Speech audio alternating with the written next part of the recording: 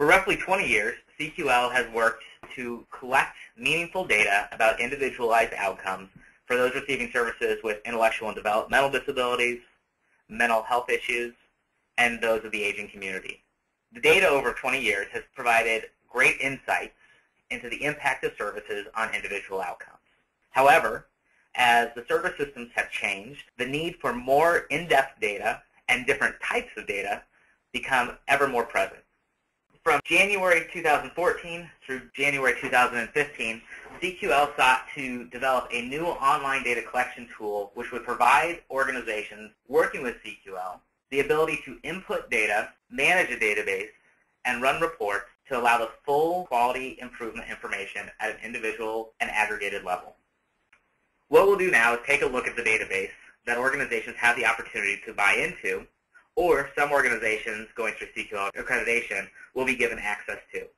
CQL developed a new personal outcome measures data system using a tool called Fluid Surveys. The purpose for using Fluid Surveys are, first, it's a high security system which allows us to ensure HIPAA compliance, but also allows us to give controls to individualized organizations so that they're able to access their data and only their data. Second, Fluid Surveys really provides a great platform for complex survey needs. As CQL continues to grow and continues to be a leader in international nonprofit accreditation looking at quality and person-centeredness, we felt that the complexity of the personal outcome measures really led to the needs for a system that would allow us to customize it to really get the nuances of individualized outcomes. Using CQL's new personal outcome measures tool provides agencies the ability to increase the access to the tool itself, but also access to greater information. What I mean by this new tool is a fully online system. Organizations using the new outcome measures tool receive a unique link to their organization. This unique link can be given out to all of the interviewers within an organization, whether that organization is small and local or extremely large and multi-state. Interviewers are then able to access that link and get a copy of the survey itself.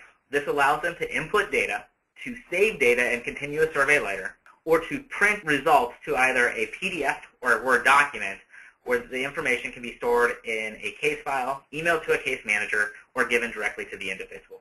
Going to an online system allows interviewers to input data directly into a laptop during the interview, into an iPad during the interview, or to print out a copy of the survey, mark the responses on a paper copy, and then input the data later.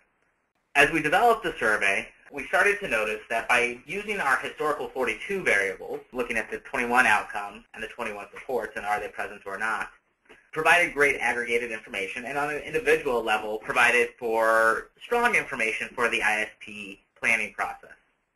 However, we also saw that there was a greater need to better understand not only the individuals who are receiving services, but also a more in-depth review of the actual outcomes.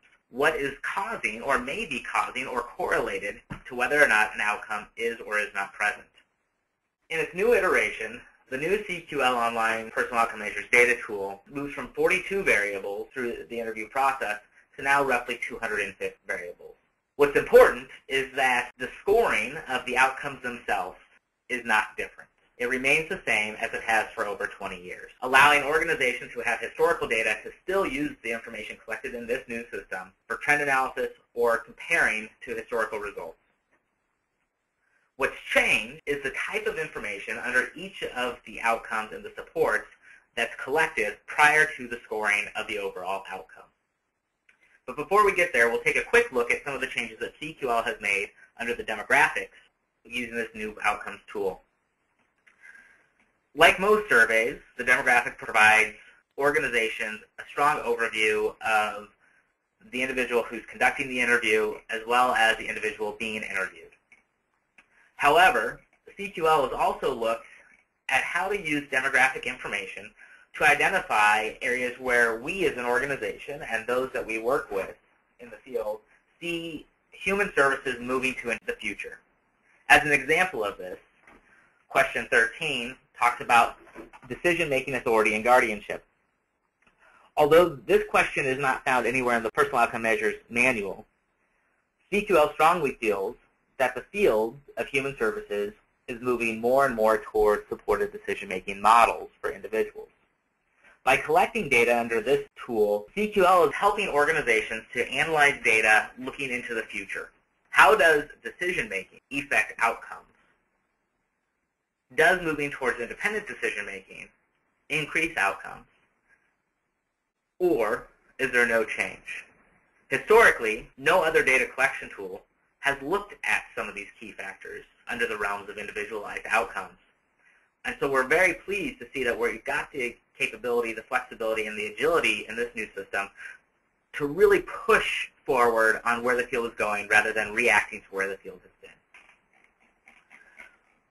In demographic information, we've also tried to make sure that this data system is not working within a silo. We've looked at other national data collection systems and identified ways where CQL's personal outcome measures can be used in tandem with other systems. As an example, under the demographics information, when we look at type of residence, the service types and the service names in the CQL tool match those used by the University of Minnesota and their National Residential Information Systems project.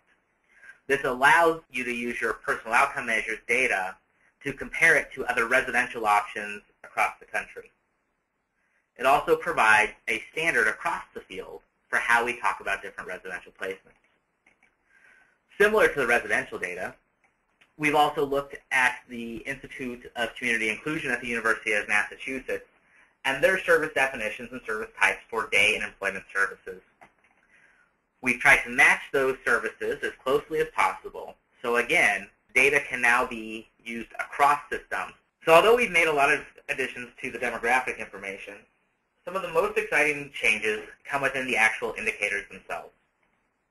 As an example, when we look at the personal outcome measure, people are connected to natural support, we see that although historically we have collected only this information about is the outcome present, yes or no, moving forward, we will be collecting information gathered directly from the decision-making matrix in CQL's online database. This new system moves to identify each of the pieces from CQL's decision-making matrix for each individualized outcome into data points. So in the past, during an outcome interview, the interviewer would go through the list of questions and conduct the final scoring on the outcome itself. However, all the information gathered through the discussion during the decision-making matrix was never collected. Using the new online data system, we will be collecting that data, which allows for a much more in-depth look at the impact of some of these sub-factors on the actual outcomes themselves. It's important to note that the scoring of these individual factors does not determine necessarily the scoring of the main outcome. The scoring of the main outcome remains the individualized decision of the interviewer. The system does not score it automatically. By developing an algorithm to create that score would most likely be inaccurate. We know that there are too many factors within an individual's life that really contribute to whether or not an outcome is present. What we're hoping to do is have additional information so if we see that an outcome is not present, we can look more directly at the sub-factors to identify what might be causing an outcome not to be present. This becomes extremely valuable information for the ISP process or for, in aggregate, for a provider agency to look at where there might be gaps in service provision causing outcomes to not be present for individuals. Similar to the outcomes section, the individualized supports for each of the outcomes, we've also included all of the components of the decision-making matrix into the tool. So again, here we see all the sub-factors, and then the final scoring of is the support in place. However, unlike the outcomes, which continues to use the yes or no option, under supports, we have found that although it's identifiable and usually easily documentable that if a support in place, it is in fact a yes. But what we find is that if a support is not in place, there are usually differing levels of no that can be a response. And so in the new tool, what we've done is increase the number of options for no under supports to look at now 3 options. First is no, the organization is aware and developing a plan so that the service and supports can be in place. No, the organization is aware but no plans are being developed to make sure that that support is in place. And last is no, the support is not in place, and the organization is unaware and is not actively taking steps to get the support to be in place. By breaking this response down, we believe that it will much more accurately show where an individual is within the service system and how organizations are helping to support that individual. Now that we've seen a few examples of the actual tool itself and the demographic information, we'll take a look at some of the reporting functions that the new system has. Moving to an online system allows organizations greater flexibility in how data is collected and managed and the type of reports that can be developed. For organizations who are accessing CQL's database at the premium or enterprise level, they will have access to the full back-end system of the database. Within this back-end system, organizations have access to 10 predefined reports that are already built by CQL, and the ability to build customized reports. We'll look now at an example of one of the reports developed by CQL that is a report available to any organization who purchase access at the premium or enterprise level. Here, we'll be looking at a cross-tab analysis, looking at the personal outcome measures by the supports in place. To do so, we simply click on the link of the actual report. The system will generate the report and pull it up directly in the window. What we see here, as an example, is personal outcome measures and actual supports.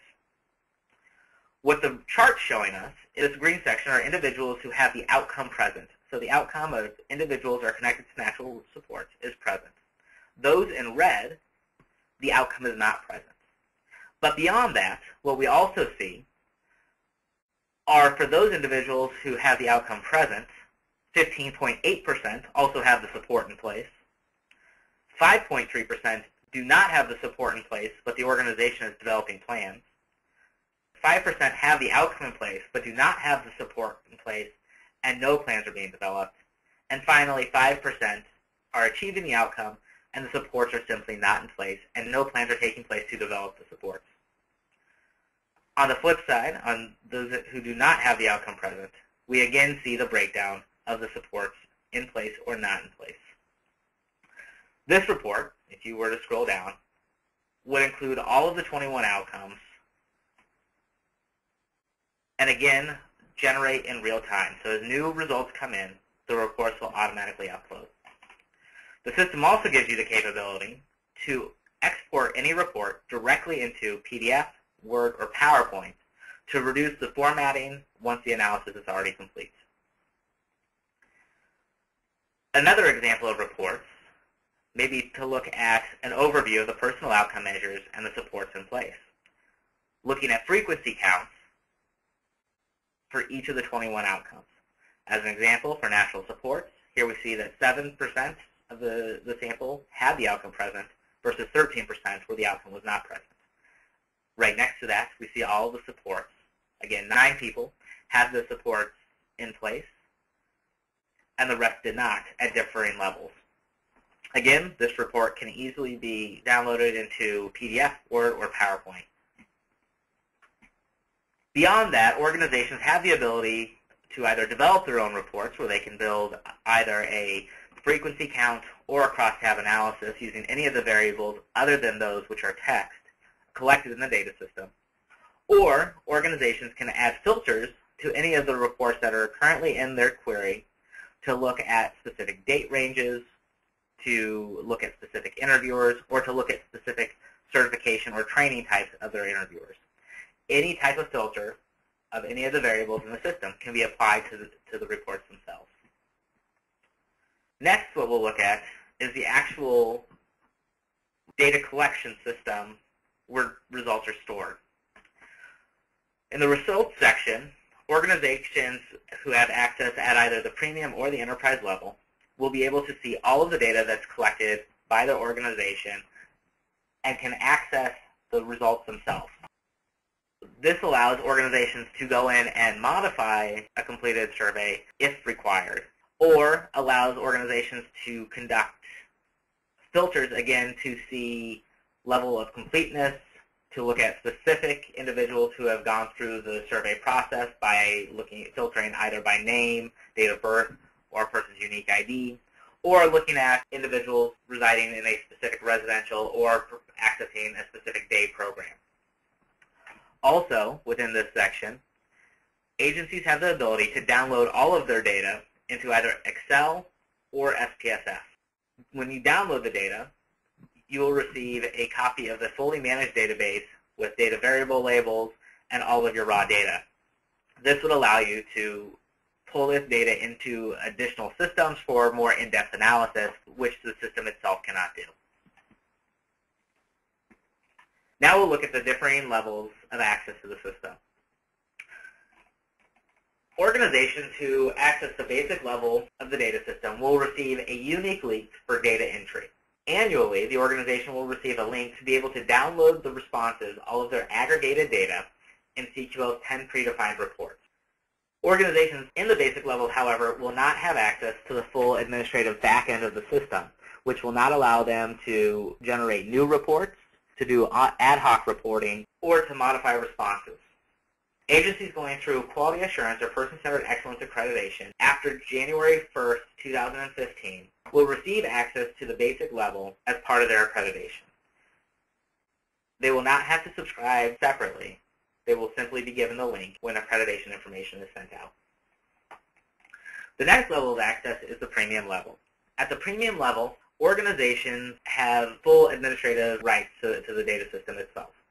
They've got the ability to deploy their link, to log into the system where they can generate reports, run ad hoc reports, and modify data. They also have the ability to run the system in offline mode, which again, in instances where wireless internet is not available, an organization could complete the survey without the internet, and as soon as the internet connection is reestablished, the results would automatically upload into the system. This option gives a lot of flexibility to organizations who want the ability to do increased analysis with their data.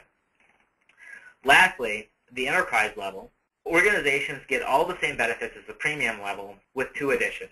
Organizations who are going through the basic assurances process with CQL will have their basic assurances information from the self-assessment and the CQL review uploaded into this data system. That approach allows organizations to, again, have the information managed in a consistent manner, as well as allows the organization to do analyses, either frequency counts, crosstabs with any of the variables in the system, and allows multiple iterations of the basic assurances to be included in the database for trend analysis. Next, organizations in the enterprise level also receive 4 hours of data-related consultation from CQL's research team. This can include sampling, in-depth analysis, study methodology, or really anything that is data-related. Organizations who are interested in purchasing access to the database simply need to subscribe through CQL's website. Once you hit subscribe, you'll be redirected to PayPal. You will make a payment, and upon completing your payment, you will be redirected to a brief survey. The brief survey provides us the information we need to establish your account at the level that you've selected. Once we receive that, the turnaround time is typically 15 days. When we send you information about your access to the survey system, we will also send a user guide for data inputs for all levels. And for those who have selected premium or enterprise level, we will also send a user manual for the administrative backend side of the system. Should you have any additional questions about access to the database, please send an email to data@thecouncil.org, and our data team will get back to you as soon as possible.